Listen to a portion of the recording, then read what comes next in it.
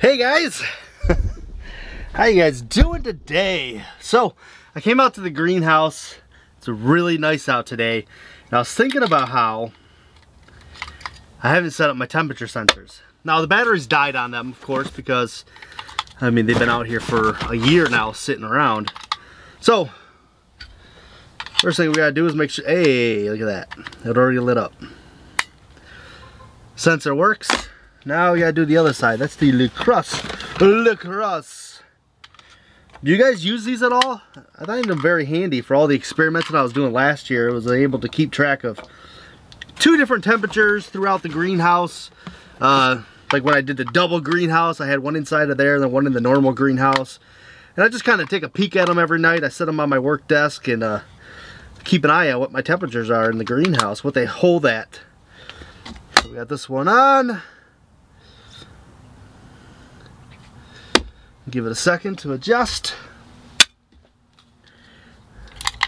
We'll get this other guy going.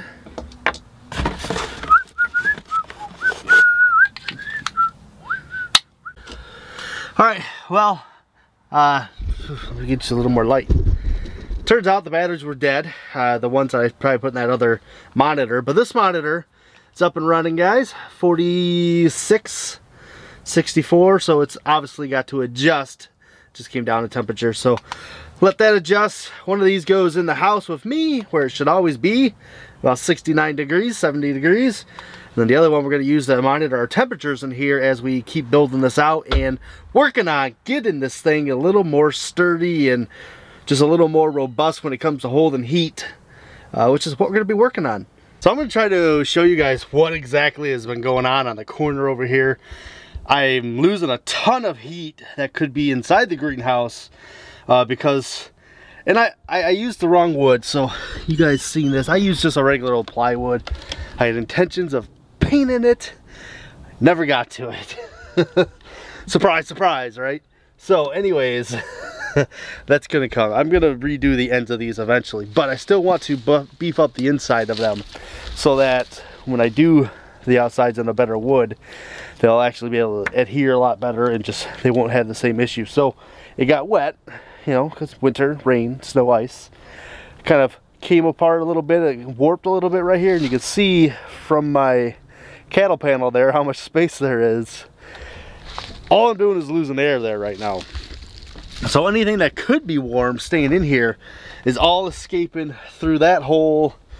And as you saw in the other video, the big ginormous gap here. Now, of course, I went to Home Depot and I got a couple things, but you know what I didn't get? The foam to put around the door. Ay, ay, ay. So that will be another trip, another day going back there and getting that and setting it up. Can you guys see? All right.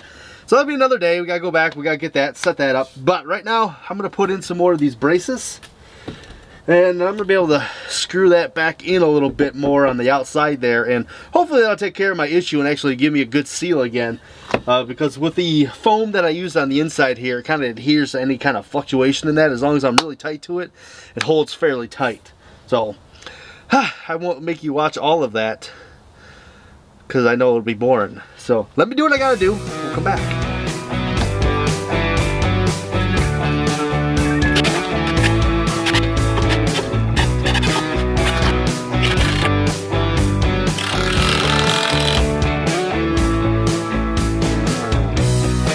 These are the times I wish I was a master builder, because if I would have thought anything of it, I would have actually screwed these together first before I screwed this one in place.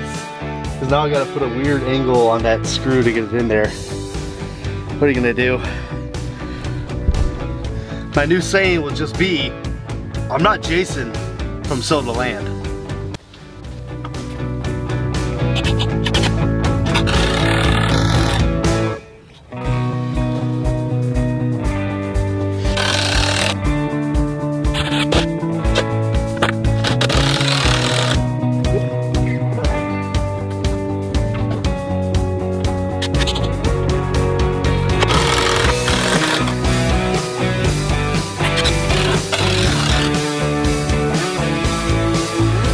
Not as pretty as the other side.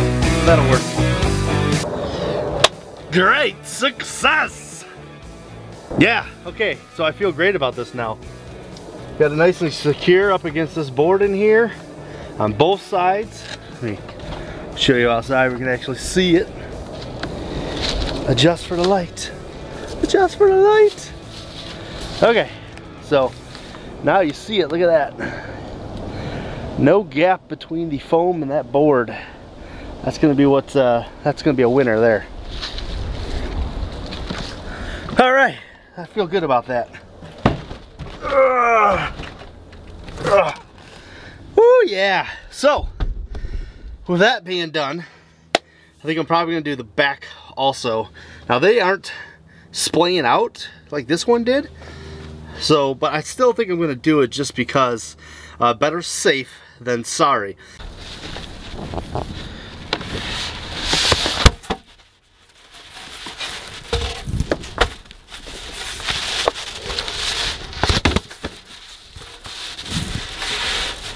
All right, well, I've been out here working about 20-25 minutes now, and my little thermostat here says it's 46 in the greenhouse right now. And that's with me opening the door, working on it. Not too bad, not too shabby. So hopefully now that I get the ends sealed up a little bit better, it'll retain a lot more of this heat. 46, 47, so it's mid 40s. Not too bad. I have no idea what outside is. Let's see if we can find out real quick. This is thrilling content, me looking up whether or not the temperature. Right now it looks like it is still loading. 34. So what, we're 10-12 degrees warmer in the greenhouse as of right now. I expect that to be a little bit different now that I actually put the ends sealed tight. Hopefully they will be holding a lot more heat in here. So it's not going to be, so 12 right now. I'm hoping that's going to be a lot different in the next day or two. Now, are you guys wondering what's next? So I found this stuff. It's like a foldable foam stuff. And the only reason I got this foldable one was honestly, so little story here. So let me tell you the story about why I got this foldable stuff and I didn't get like a big sheet. So I drive that Buick Rendezvous, and whoever designed the liftgate on that should never be allowed to design another thing in their entire life. I bought the car used and I got one key fob with it, and the key fob broke, came off my keychain. I have no idea where the key fob is. So here's the thing with the key fob and that stupid Buick Rendezvous is that there is no lift handle on the back that you just pop the handle and the lift gate opens. There isn't any of that. The only way to pop it is with the key fob, or I can climb inside, like take a little piece off the handle, push the little thing down and open it from the inside. Yeah, I ain't doing that. So whoever designed the lift gate on the Buick Rendezvous, that guy is a dirtbag. Anyways, but I got this foldable foam. It's a 1/4 inch with as much as came in this stack and how little my walls are front and back. I'm thinking I can definitely double it up and have a 1/2 inch layer thick of this foam. And I'm thinking the 1/4 inch is actually going to be better for when I'm trying to cut like those tiny pieces out to put in those little tiny holes I just created in the front there. So this is our next project, guys, and we're going to see how this does to help hold some of that heat in here so that I can stay warm while I make these videos for you guys. And who knows, maybe we'll grow our greens a little bit better if it actually stays warm in here. They're very small. They've just kind of stopped growing at this point. It's kind of a bummer, but it was a little bit expected, knowing that what happens in the winter with greens in a greenhouse, even though if you don't have an outside source of heat, they will slow down. They will not grow very fast. So